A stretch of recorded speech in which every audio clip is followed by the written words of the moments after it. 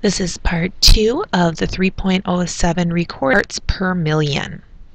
Alright, so we're going to go ahead and do this problem. Calculate the molarity of a dye concentration given the molar mass of the dye is 327 grams per mole and a dye concentration of 2 parts per million.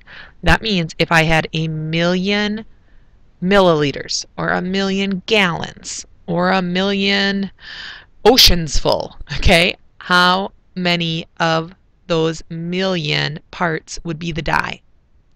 2 out of a million. All right, so where do we start with this one? Start with what you know.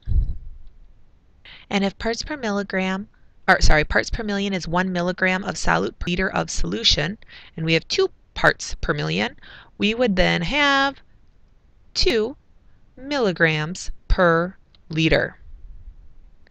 And we need to change our 2 milligrams per liter into grams per liter. So as a reminder, you can use the metric staircase and pretend you're a little person on the staircase. Where do we start?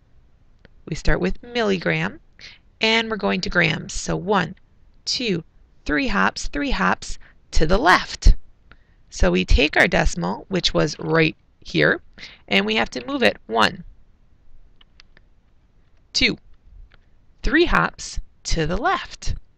So when we do that, we end up getting 0.002 grams per liter. All right, so now we need to convert it. What are we converting to? We're trying to find molarity. What's the unit for molarity? Unit for molarity is moles per liter. Now I want to show you something else that I did. We had up here 0.002 grams per liter.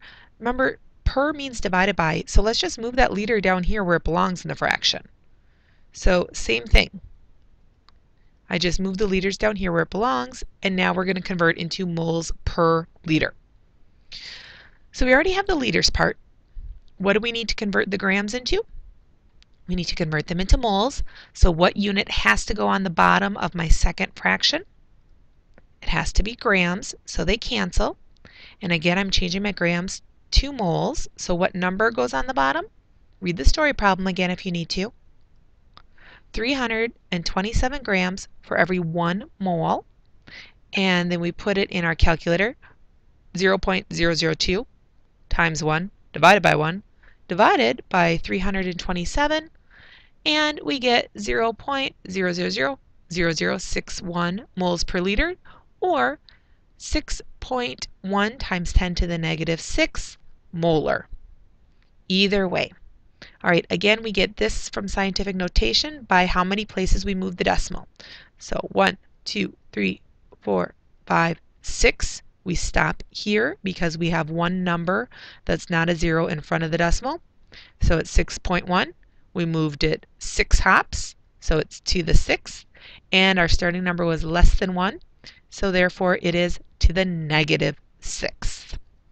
All right, as always, if you have questions, let me know. Otherwise, do the pre-quiz, check your answers, and then go ahead and take the quiz.